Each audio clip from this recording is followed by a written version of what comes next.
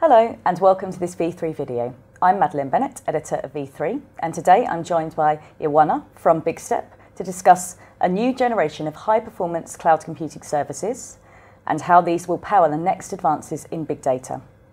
Hi Ioana, thanks very much for joining us today. Hi Madeline, it's great to be here. Good. So BigStep, you're aiming to offer businesses the highest performance cloud. Can you first off tell us a little bit about what that is and why firms should want it? Okay, so we know that saying that we're the highest performance cloud, at least public cloud, is a daring proposition, so we're more than happy to put some context around it. So I think the main advances that we made are at the processing level, network level, and storage level. And what we have done for processing is that we have completely eliminated the hypervisor, and this means that there's no extra layer in between the applications and the hardware. And for that, in the case of big data applications and large workloads, you get 20%, but sometimes 50 or 100% increases in performance. So Redis, for instance, say on their website that you can get twice as much performance from running Redis on bare metal compared to a VM. So this is, in terms of processing, this is all good and well, but then it comes down to the networking part and to the storage part, because if you can't get information into the machine, then where are you going to process, right? So in terms of the networking, we have added a lot more connectivity that you currently get with a typical cloud at the machine level. So you can get 4 to 44 gigabits connectivity per machine, which is much more compared to like 100 megabit or 1 gigabit or even the 10 gigabits that you get right now for like the best cloud instances out there. And it's not just that, but networking is all done at wire speed. So clients have an isolated layer 2 domain that they can use, which means that it's the lowest possible network latency that you can get in a cloud right now. And that works really well because you can connect that high network capacity to the storage, and instead of using a single centralized storage device that all machines connect to, which can mean you have a single point of failure or a single bottleneck, we spread out our storages across the network so that you have multiple SSD storages, and the storage is all SSD. So this means that you have traffic flowing freely through the network without any single point of failure. It's spread out, and the reads and writes happen at tremendous speeds because it's SSD coupled with great network capacity. So this is something that works really well for big data that needs amazing throughput. And what we get is people doubt that you can get this type of bare metal infrastructure but still get it as a cloud. So what I want to stress is that you still get the flexibility of the cloud. So it's self-service, it's pay-per-use, and the provisioning happens instantly. So you can clone, you can migrate, you can upgrade or downgrade machines in seconds, or you can power up machines in seconds. So it's all actually bare metal performance with the flexibility of the cloud. Okay, so it sounds a really interesting proposition, but which types of industry sector, which firms are you aiming at this at? Well, first of all, it's big data, as you already said. It makes sense because applications like Hadoop or NoSQL databases are very power hungry, and that's where you're going to see the most advancements in performance. As secondary markets, or as, I don't know, a way of growing into the future, we're thinking about the gaming market, because right now gaming has, let's say, smaller incremental revenues. So you look at the App Store, right? You have 99 cents per application, and then that application has to run for years, possibly. But you also need to provide a great experience for that 99 cents. You need really low latency. You need the game to be very responsive, so you need high performance. And at the same time, we're looking to the video and audio processing industries, because for video rendering, for instance, you need a lot of processing capability, but it's a fluctuating workload, so you don't constantly render video.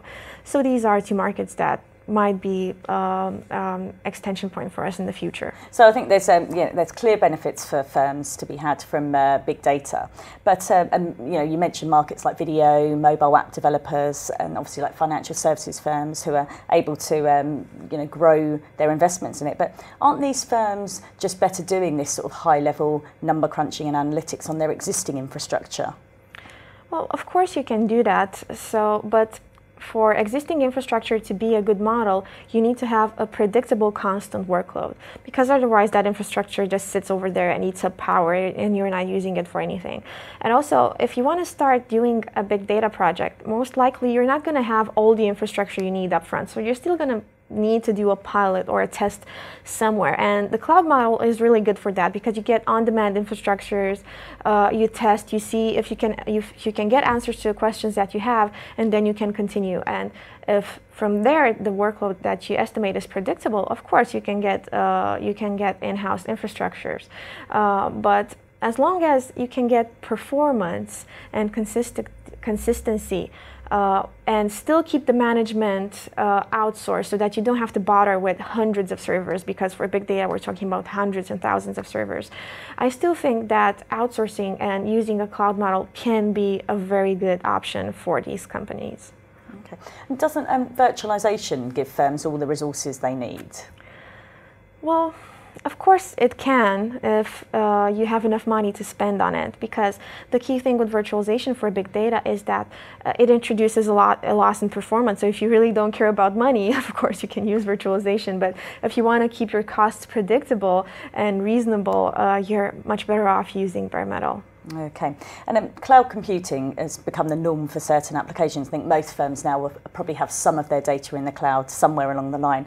But obviously security and data privacy remain concerns for firms when they're using cloud services. What's the best way for firms to ensure that the data they have in the cloud is safe? Well, I think the key thing is to always encrypt your data. So that's a level of security that you can't beat. But there are also some advancements that the provider can make. So for instance, what we do is, unlike most clouds, we provide single tenant hardware. So there's nobody sharing that machine with you. Your information only goes to your server and not to others, and it's not moved around the network. And the network is completely isolated. You have your own layer 2 domain. So there's much better isolation in between clients than on a typical cloud. And also, if you want an extra layer of privacy, because our infrastructure is bare metal, you can add a hypervisor on top of it, and you can all build your own private cloud, but still have scalability in terms of the hardware. So you have a scalable private cloud, which is a great model for enterprises that want data security. And it's not something that's actually tailored to the big data market. It can be very well used by enterprises that are trying to get out of their existing data center, that maybe don't have a room in their data room anymore, or don't want to invest in tin anymore. So there are advancements that the vendor can make, but nothing beats encrypting your own data. Okay, so obviously that's a big plus for BigStep, because security, getting over the security hurdle with cloud services is a great thing. Are there any other benefits that you'd say BigStep offers over other infrastructure service providers like Amazon Web Services? I'd say that where our strong point really is in the performance. So we're not aiming to be everything for everybody. You can use this infrastructure for many tasks, but where it really shines is big data and performance, because when you have access to bare metal hardware, and when you have the type of network and storage architecture that we have put together, you really get amazing throughput. So we're definitely not going to be better than just any cloud for any task, but for big data applications and for large workloads, I think we should be the best choice. I think Hadoop will just love this infrastructure. Okay, well, thanks very much for joining us today, Ioana. Oh, thank you. And thanks very much for watching.